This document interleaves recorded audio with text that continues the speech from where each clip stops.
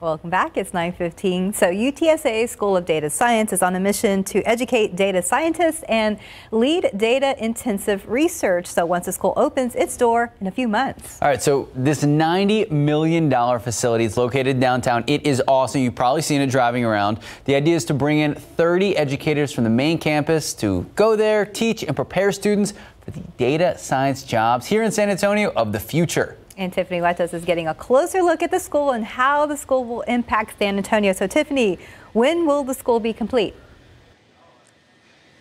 Good morning, Max and Stephanie. The construction will be complete next month, but check it out. We're getting a sneak peek this morning. They're going to be bringing all sorts of furnishing here, installing equipment, and it will be open for the spring semester in January 2023. And to talk more, we have David Mongeau, the founding director of the School of Data Science. Good morning. Talk to us about how exciting this is, how many students, and what type of programs are going to be here. Well, it is very exciting, partly because we've stayed on course with the building. We're going to have around 400 students on the first day in January when we start classes. They'll be in 5 different degree programs, as well as a lot of boot camps and certificates and so on. So we'll be studying data science and analytics and some of the areas like artificial intelligence that we all hear about.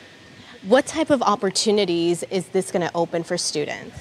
Amazing opportunity. Right now, data science jobs are the fastest growing in the country. In Texas, 26% job growth year over year through 2030 for data scientists and analysts. So they'll have opportunity to learn so they can get those jobs. And who's going to be teaching these students? There's going to be so many new faculty. 30 faculty will be here. Among those, yes, some recent new hires, but also some folks coming down from our math, statistics, computer science, and engineering departments. What collaborations have already taken place? We already have significant collaboration with HEB and Frost in town, but we have collaborations well beyond the city too, with several tech firms and large national university consortia in tech data science. Here in San Antonio, the impact for the future of San Antonio, talk to us about that.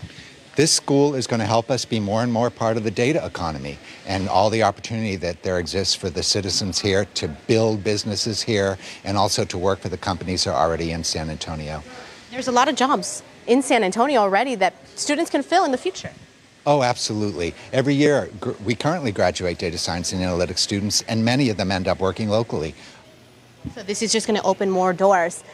It'll open many more doors, both at undergrad level, graduate level, and also for citizens, because we'll have opportunity for citizens to come here and do some experiential learning.